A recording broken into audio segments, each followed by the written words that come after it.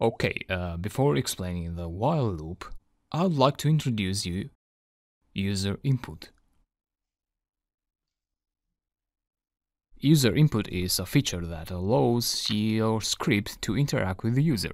And with interaction, I mean when the user executes the script, so like when we call the script here, the script will ask the user to enter some input. Let's say they will enter a number, and the script will get this number and will process it. Will do some operations depending on what we have written inside the script, and then it will return some result back to the user. And the user input feature is implemented through the input function. As simple as this: input, and here you can write some message that will be shown to the user. Let's say, what planet are you from? Just like that. Save the script and then go to your command line and execute. So this is script 6. And the program is asking us to enter some input. Let's say Earth. That's it. Here nothing happened, because we didn't do any other thing here rather than just asking the user to input some value. So let's do something with that value. But first of all, we need to store that value inside a variable. That would be a good practice. Let's say planet equals to the value that the user will input. So the planet will get the value that the user will enter here. Then we can do something with that value. Let's say we want to print that value. Planet. That's it. So let's execute again.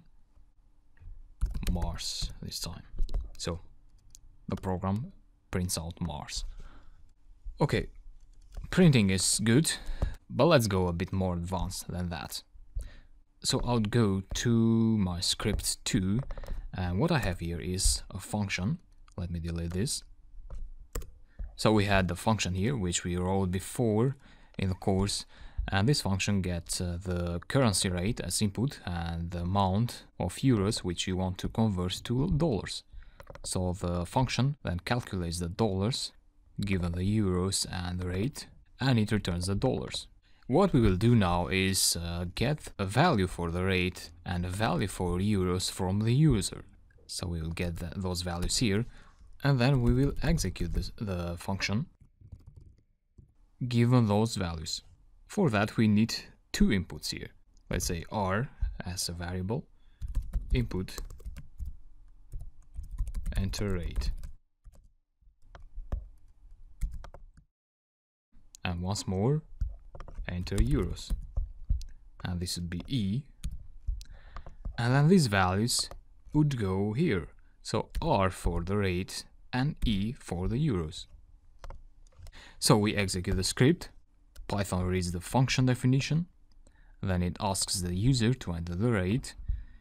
The user enters the rate. Then the script goes on. Python asks the user to enter the euros. The user enters the euros, and then those values are passed to the currency converter function.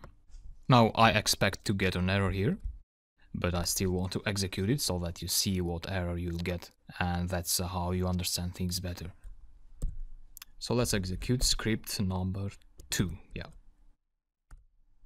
This is not the error I was talking about. This is because I forgot to save the script.